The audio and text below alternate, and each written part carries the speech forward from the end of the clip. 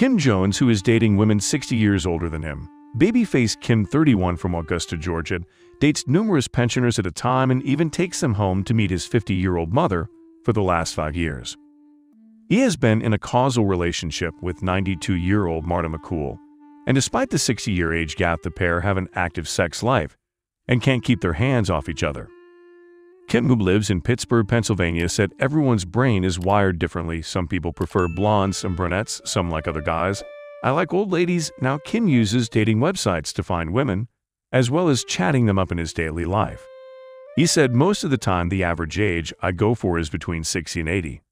Whenever I'm trying to speak to an older woman, the first reaction I get is, "You're way too young." I find persistence is good, so I tell them it'll be fun, although officially single. Kim regularly sees up to 5 women at a time and takes them on dates, and even home to meet his mom in 2009. He met great-grandma Marta in the bookstore where she was working and asked for a number. Marta, who had been single for 37 years, since splitting with the father of her 6 children, agreed to go on a date. She said, "In the beginning I got jealous of his other women, but he keeps coming back to me and tells me I'm the best. The physical side of our relationship is wonderful.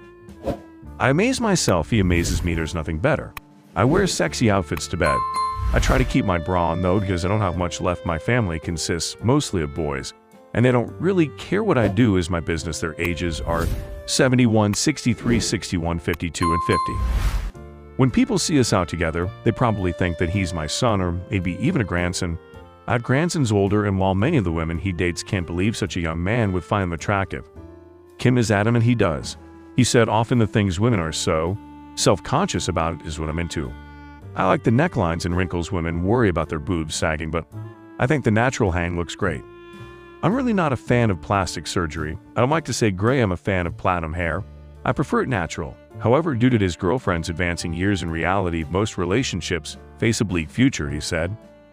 "Perhaps I would like to meet the right person and settle down, but I know they would die before me." And understandably, Kim's preference for the elderly has drawn criticism from those who see him as opportunistic, he said.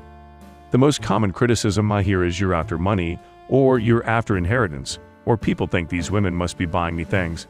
But it's not true at all. I do this because I like it, and they like it too.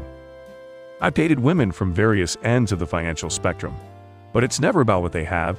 Kim's mom, Cecile Jones Clark, 50, initially thought it was a phase her son was going through.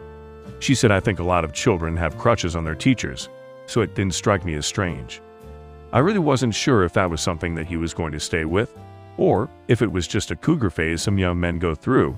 However, later, when I saw the kind of women he was spending time with, I knew it wasn't a phase." And what do you think of Kim? Is he dating them for money or because he likes old women?